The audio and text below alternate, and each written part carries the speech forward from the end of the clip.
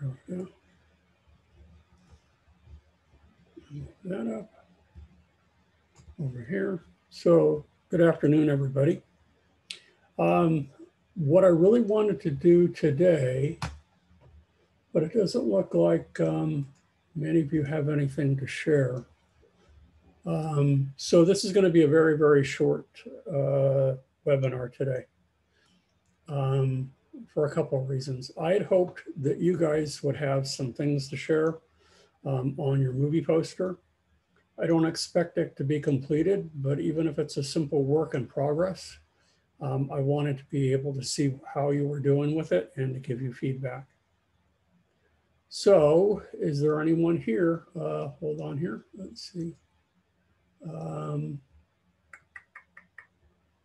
Chat.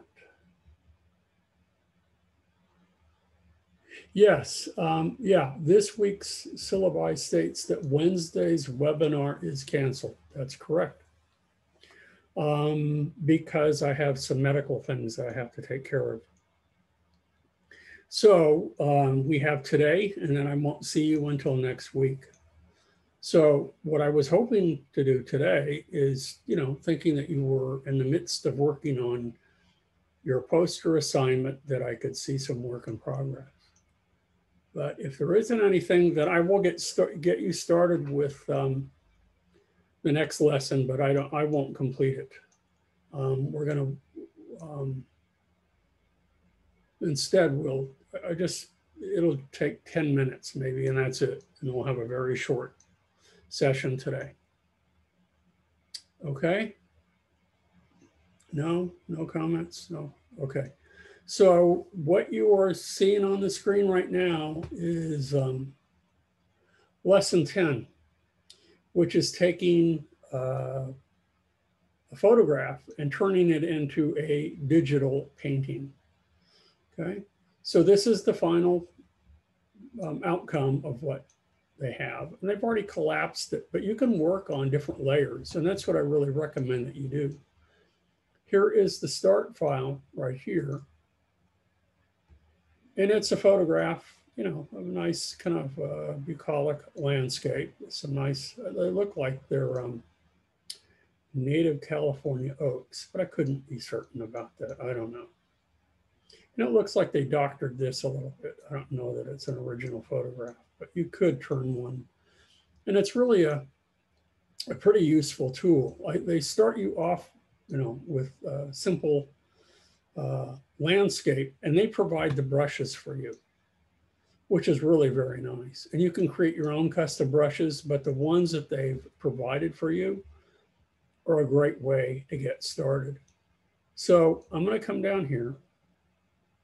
And there's a couple of other things that they have for us to work on too. Just here, we'll do these next week, the palettes. So this is the start palette, and the end palette looks like so. Because when you're working in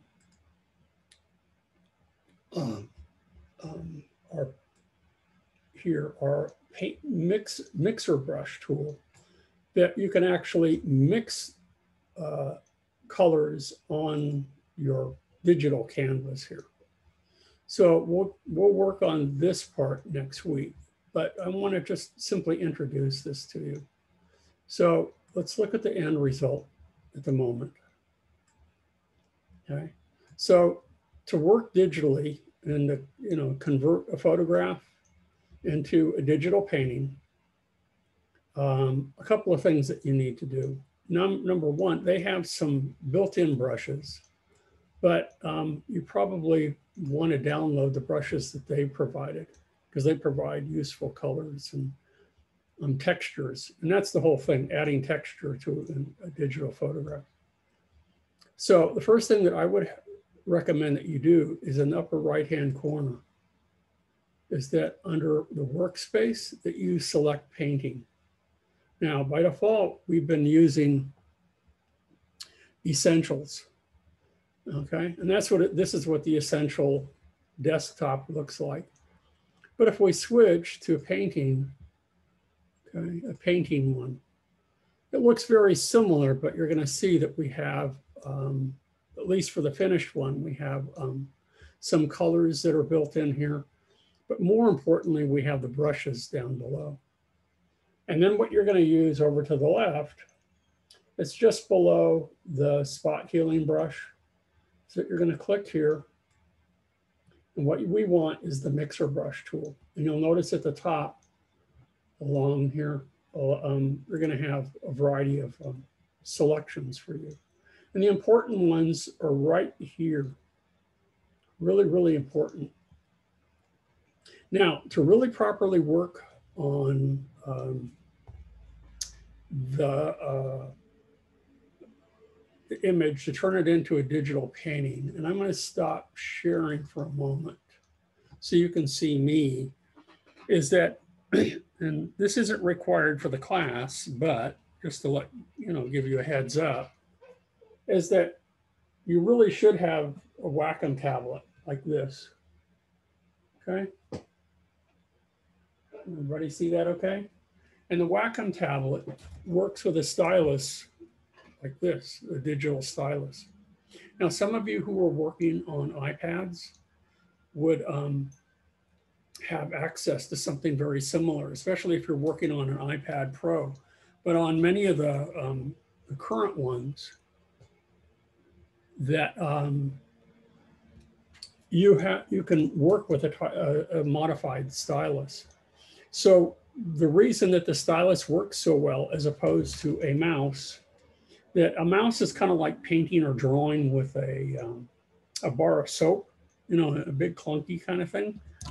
And the stylus, although you still need to get acclimated, excuse me, to using it, it functions in a variety of manners. That the harder you press, the more paint it will release, the broader the brush or broader the image that you're drawing or painting with, and that it will work in a variety, depending on the brush that you're working with, it will work in a variety of angles, as well as when you rotate the brush in your hand, just as if it were in a, you know, you're working with a real brush. Okay, so in the meantime, we're working with a mouse. So since most of you are working with a mouse, that's what I'm going to work with, okay? So let me go ahead and let me share the screen again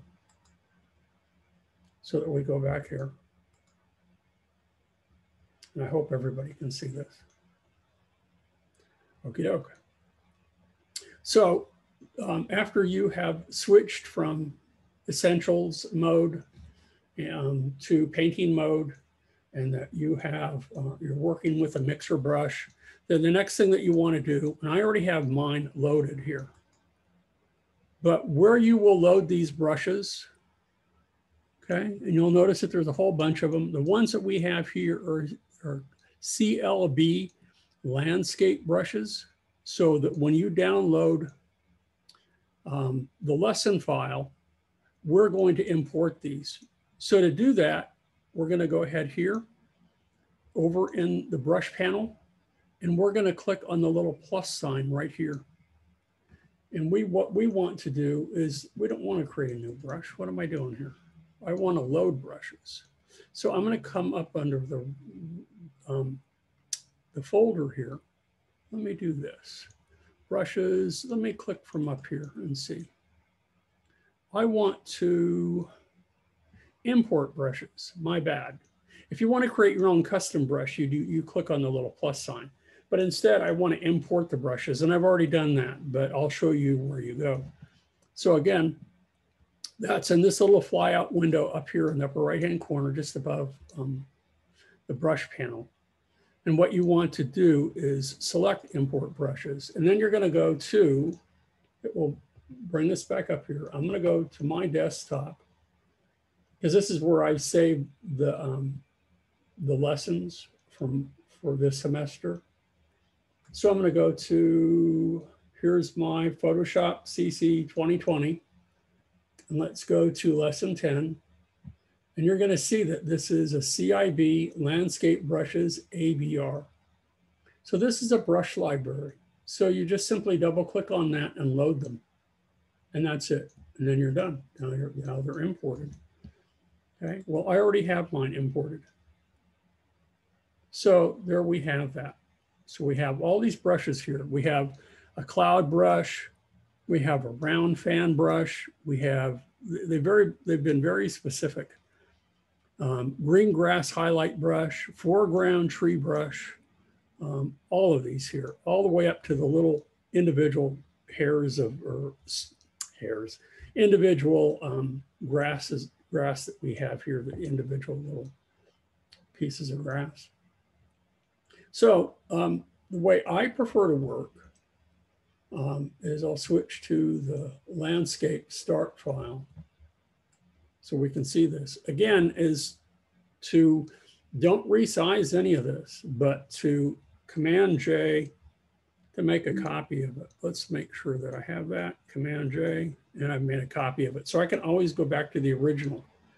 Another thing that I can do too is that there is a brush history tool here. And if you don't change any of the properties of your brush, you can always do that. So here's the brush history. So what I can do is let's start by working with the sky. Okay, so I'm going to come back up here, and if I wanted to, I could add some clouds. And you can see what they've done here. They have blue for the clouds. And what we have up here, it says load the brush after each stroke. And it says clean the brush after every stroke. So you're basically working with a dry brush when you do that. Now, if I switch to white and I start to draw, notice that I'm working with, white kind of fluffy clouds as I drag across the screen here. Now, what I can also do with this too, to make it a little bit more interesting, because it's my feeling that you can do much more with this if you make it look anything but like a photograph. I think if you work with this and make it look more impressionistic, you're going to be better off. So one of the things that I would do is I would switch, for example, all the way up here to the round fan brush, for example. And then I would come up here, and instead of wet, we're going to go, I do want to, I want to clean this. So I'm going to go ahead and clean the brush. Okay. And I'm going to come down here, and I want to make sure that this, let's see, load the brush after each stroke. Yes. And I want to, no, I don't. And I don't want to clean the brush after every stroke either. And so now what I can do is when I scratch across this, watch, notice that it's working as a dry brush. And depending on the direction that I go, I'm, dragging and adding, the texture as if this photograph was made of wet oils. And now you can come back in here and you can work freely. Now, if you don't like what you're doing, we can always use Command Z to undo some of these steps. Another way to work too is to work with the history brush. And I can do that. And as I draw over just part of it, if I don't like, I didn't like this, but I do like what's going on up here, then I could work with that. And so that brings me back to the original photograph, which is kind of cool, or a variation thereof. So that's fundamentally how this works. As I said, this is going to be a very short lesson. That, we have the brown grass here. So I can come in here and I can work on this, and let's work on some brown grass up here and, make it a little bit more bold, I guess the right word is. And we can work on the brown grass down here. And it's really kind of a loosey-goosey approach. I know that some people try to do more photorealistic interpretations. I'm less impressed with those than the ones that are more expressionistic, hint, hint. Because after the movie poster is completed, we're going to do, the next assignment will be to do a digital painting.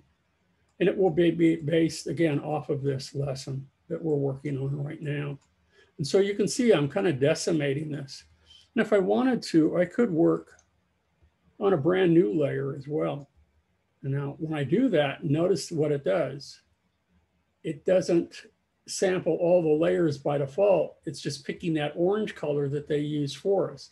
Now, if you like that, you can go ahead and do that, but I don't want to do that. So what I'm going to do is I'm going to turn on this little button right here where it says sample all layers. Now I can come back in here, and even though, and this is really the preferred way to work, because you'll notice that as I move this around here, if I turn this off, okay, notice that those brush strokes disappear because I'm working on a blank layer.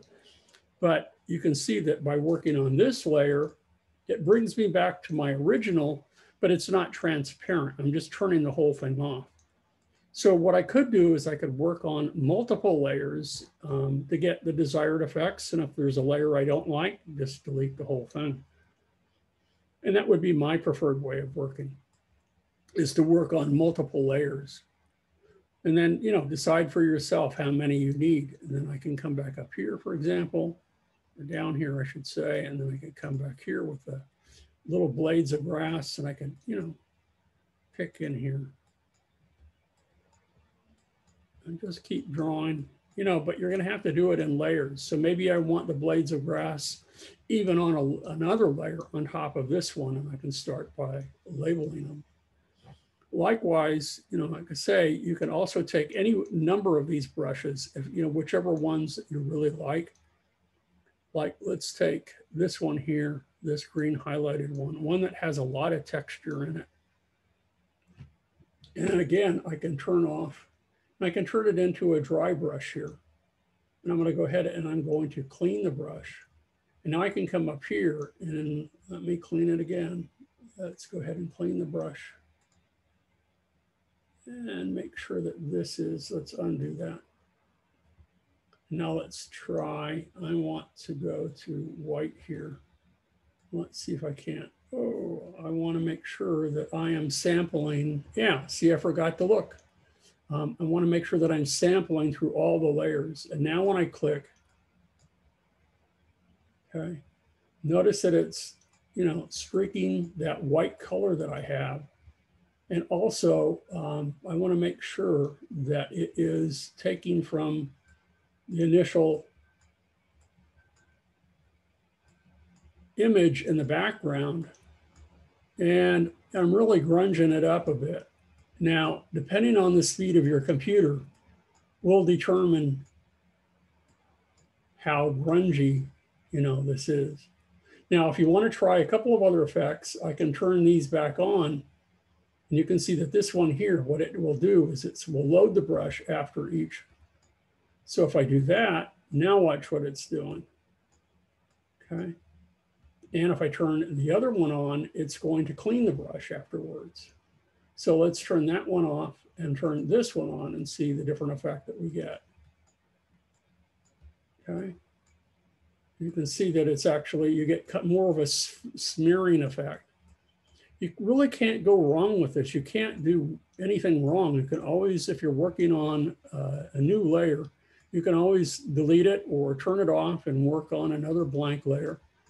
But again, the goal is to get something a bit more, from my perspective, a bit more painterly. I mean, that's the whole goal. If you're going to make it look like a photograph, then just use a photograph and leave it as is.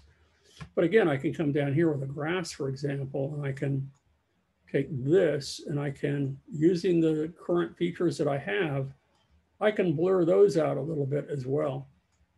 And we can go back and we can work on the tree, and you can start with the brushes that they have provided. And then if you want, you can use any of the other brushes, but you're going to have to work by cleaning the brush and deciding whether you want to load it after every stroke or you want it to clean it after every stroke to get the dry brush effect. But right now it is set to wet. So it's like working in wet oils. Okay. So again, as I'm moving across here, and that really, I think, works very nicely. Probably in the next week, there is also a video from lynda.com that I will show you. And because it is copyrighted, I won't be able to put it on YouTube, but I will put it on our Canvas website, so you can kind of get a feel for that. And it's really very good, where the guy, does pretty much what we're doing, but he works with a still life. And so when your project is done with a movie poster and you decide to work on a digital painting, you're going to have your choice of doing a landscape, a still life, a portrait, whatever you feel comfortable with, and you're going to have plenty of time to experiment. Okay, so you can see already, I mean, I'm kind of talking and just kind of moving the brush around as I'm working here and making some decent headway. Okay, but again, the goal is to really decimate all of the photographic properties that you have down here when you're done. Okay, now what I also want to do is I want to show you some samples of what can be done. So what I've done is I did a simple Google search, and I'm hopeful everybody can find this. And this is just digital Photoshop paintings. And some of them look, if I look in here, this one looks pretty close to the original. And that I'm not too keen on. But if you look at some of the others, let's look at some of the others for a closer look. Let me close this. And let's find something else that looks a little bit more painterly, that is kind of going in the direction that I think is worthwhile. I had some here a moment ago. And why don't I see them? Really, really, really nice. So, I mean, they're all nice, but it'll be up to you what kind of image you want to work with. My recommendation is maybe you pick one of your own, that you take a photograph yourself with your cell phone and work with it. Oh, come on. I had it here a moment ago. Nice digital. But as I was saying, depending on the speed of your computer, will determine how much lag time there is when you're working with the brushes. So it can look, as far as I'm concerned, fairly abstract. Okay, and this gives you a step-by-step approach. And here's a painterly approach to lips. And this would be legitimate. And the example that we have, and I only have one example, unfortunately. But if we go back to my website, so let's go back to it. And we go to Kirk's classes. And we scroll up here. And we come back in here. Let's go. This is the one that I wanted you guys to see, which is really very nice. Again, it's clearly based on a photograph, but it has a real illustrative quality to it, so that most of the detail or the photographic properties have been decimated, and a lot of blurring is involved. But, and I don't know how much of the original image is there and how much of it has been eradicated, but it would make for a very nice illustration that could go in a magazine or that sort of thing. So that's the direction that I think everybody should be headed right now when you work on the digital paintings. So that's what I have so far. Let's go back here and let's look at some others. Let's go back and find something that's a little bit more painterly. Not that, but some others that are very nice. And I'm running out. Why didn't I had, this is kind of cool. Okay.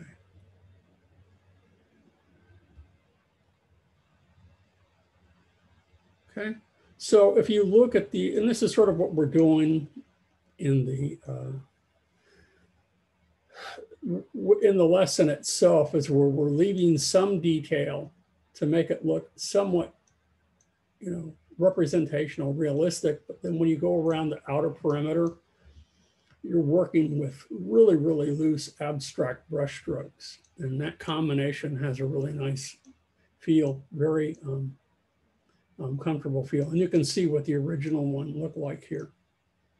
Okay, and there's lots of online tutorials for this, but really the lesson that we have in the book is pretty darn good. Photograph of your dog, I'd probably do mine, Bagel, and that would be a good one to do. Again, very similar approach. Really grunging it up, making it look more painterly, but clearly based on a photograph, but it really doesn't look anything like a photograph when you're done. Okay. So unless you guys have something to share, that's pretty much it for today. That is all she wrote. And I will do more with this next week. We're going to watch videos on the process of a digital painting. I will do more myself on this, and we'll do the little palette and that sort of thing. But I was hoping that I would be able to see more of what you guys were doing today. So I repeat again, is there anyone here who has something that they would like to share on their movie poster? And I don't expect it to be completed.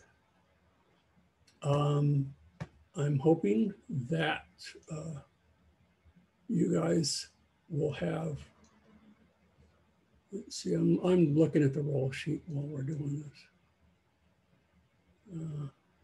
Giovanni is here.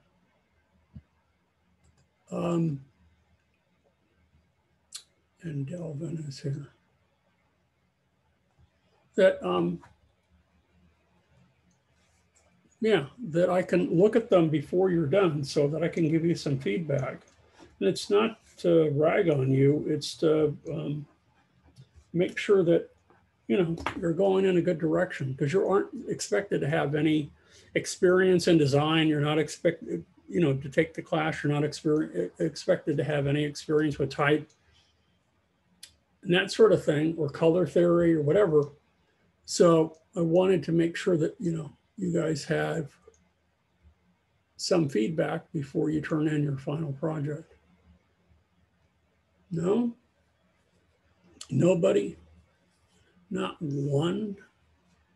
Not one of you? Okie doke then. Well, then that's all there is for today. We don't have any more. I mean, there's more that I can do, but we're really on top of the lessons. We're running at midterm, and we're already on lesson 10.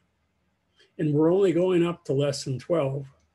So later on, when we start working on retouching and that sort of thing, there's going to be a lot of videos that we're going to watch on YouTube, not YouTube, but on lynda.com that cover that. Some pretty sophisticated ways of retouching photographs that are really, really useful, okay? Because that's what Photoshop was originally designed to do, was to retouch photographs. And it put retouchers, the traditional retouchers who were really fine painters, they put them out of business unless they were able to adapt and switch to the digital version of what they did. And back in the day, when I was art directing and designing and illustrating, that if I had to hire a professional retoucher, I did retouching myself, but for the high-end stuff, if I had to hire somebody who was really, really good, this is like back in 1982 or so, they were making $100 an hour. Now, $100 an hour is a lot of money today. So imagine what it was like over 30 years ago. That's a lot of money. They were really, really doing quite well. But Photoshop put an end to all of that. So that's where we're going to end up a semester with retouching and restoring photographs. But this is another really useful tool to turn it into, take a photograph. You can work from scratch, but or work from an existing drawing that you have and build upon that. But it's really much easier if you work from a photograph, because then you don't have to worry about composition. You don't have to worry about color. You don't have to worry about, your drawing skills, because you're pulling it up from the photograph itself. And you just have to worry about the style of it, developing, quality of the brush and that sort of thing. And you can work on, as I said, multiple layers, add elements to it that aren't in the photograph. You can do all sorts of things to bring your image to life. Okay, so if there aren't any comments, if there are any, if there isn't anything else for us today, then I'm going to say goodbye, and I'm going to pause the